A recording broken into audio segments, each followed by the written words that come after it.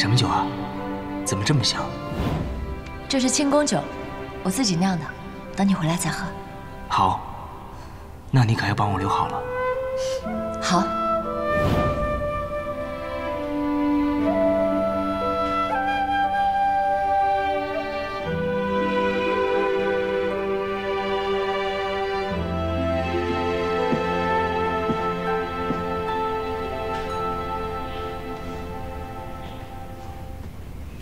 臣参见太子。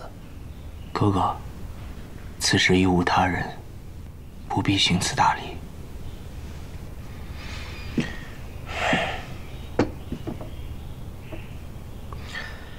那我这个做哥哥的，得劝一劝了。弟弟不能总是孑然一身啊，为了社稷安稳着想，还是尽快选妃，充盈后宫，绵延子嗣为好。我意已决。 此生不娶。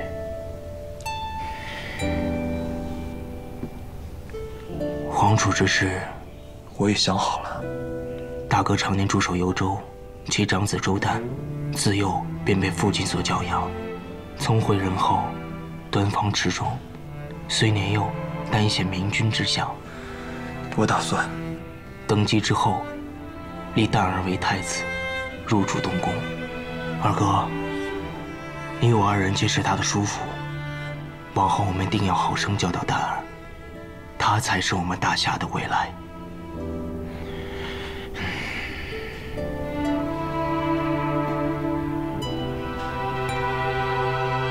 哎，大舅哥，我给你买上啊。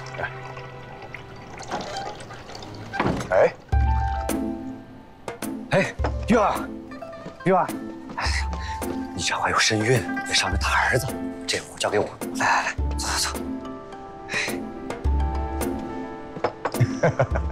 哎，大舅哥，我敬你一个。哎，你看，你这学识渊博，不能总在朝堂上，是吧？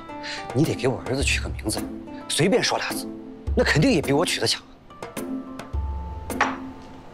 如此重要之事，怎能随便取呢？我外甥的名字，那不得好好斟酌斟酌呀！啊！ 我看这外甥的名字啊，也没那么重要。哥哥，你什么时候给我领个嫂子回来，那才是大事儿。现在可就你一个人，孤家寡人了。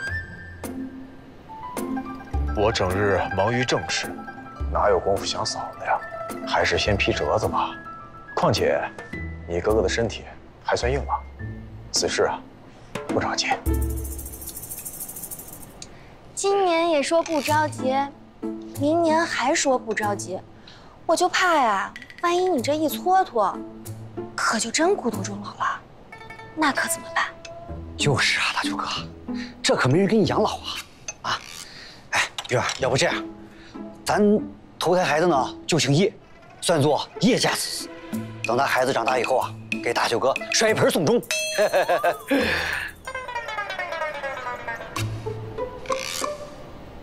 什么？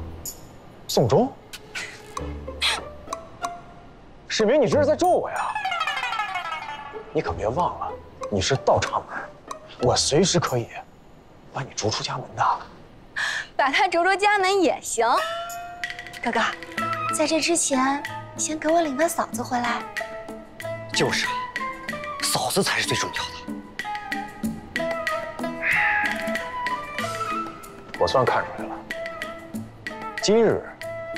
是鸿门宴呀！这哪是？来来来，大舅哥，大舅哥，受累了。